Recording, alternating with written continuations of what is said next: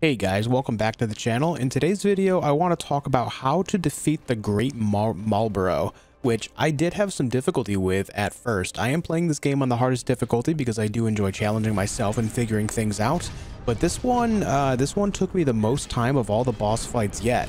The main premise here for this is I am using the Black Mage because I wanted to keep my distance. As you can see right away, you can see the Tangle grabbing me and then squeezing almost half of my health out of me right away. But what you want to do is not even worry about the health bar of the Great Malboro. What you want to do is focus on the two arm-like tentacles that come out of each side of it. You want to destroy those. You want to focus those points for your damage. I often will run in for a couple quick attacks with my hammer. Outside of that, I just stay away and I will use fire on it because, you know, it's weak to fire. As you do break off these tentacles like I just did there, its maximum amount of break gauge will actually reduce. So what you want to do is consider that its health. What you want to do is not bring its health down, but just reduce the max as much as you can, so that way when it gets low enough, you can burst it enough to bring the break gauge all the way down. Again, the health bar at the top in this first phase specifically is near meaningless. It's just so much health, and you just don't want to worry about that. Just worry about breaking the arms off as much as you can. Now, with the tentacles here, the ensnare attack, it'll actually do it up to 4 times. I thought it was 3 originally, but I learned during this fight right here that it can actually try to grab you up to 4 times on one attack. So make sure you're ready for it. It won't always happen, but make sure you are ready for it and dodge out of the way when you can, because you cannot absorb it. I tried several times, it did not work out.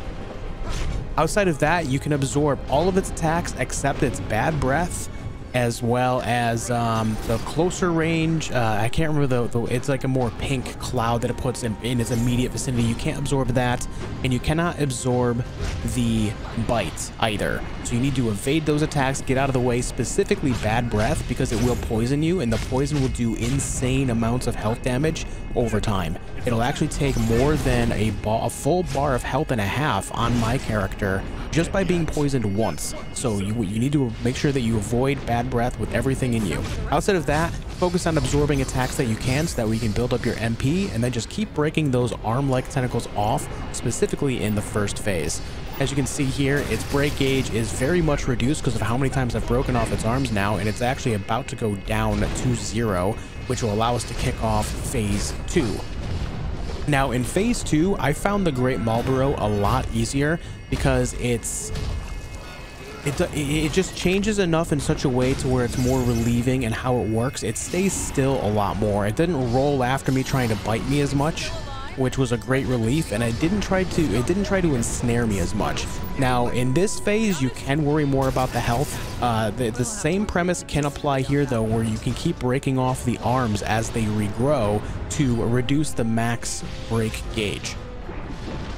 The big thing here is you can already see that its attacks are a lot more sluggish. I'm able to actually get in there reliably and actually hit it with my hammer.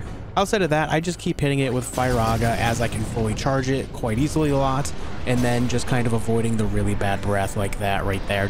You just do a quick evade straight through it so I don't get poisoned. Now, do be aware that when it's hanging up on the rooftop there, it can slam down and does a big amount of damage, and then it spins around like that almost every single time as well. The roll is something that you can absorb, so keep that in mind. It's actually really easy to predict. I just failed miserably there. Because that was the first time I had seen it. This was the first time I got to the second phase myself. Outside of that, all of its attacks are easily avoidable and absorbable in this phase, and I found it a lot easier throughout this point in time. Like I said, the fire does big damage, and you just kind of keep hitting it over and over. Here's an absorb on the roll, I believe. Yep, there it is. Gives a decent little bit of MP. And then you just kind of keep knocking the arms off if you want to go that route, or you can just straight up do damage like I am here. It's actually a lot easier in this second phase to do so. With that said, I'm out of here for now. I hope this video did help. If it did, make sure you leave a like on it so that way more people can find the video and get the help they might need as well, because this fight for me, and I imagine others as well, was quite annoying and quite challenging. But anyways, thank you for watching, and I'll see you guys soon for more.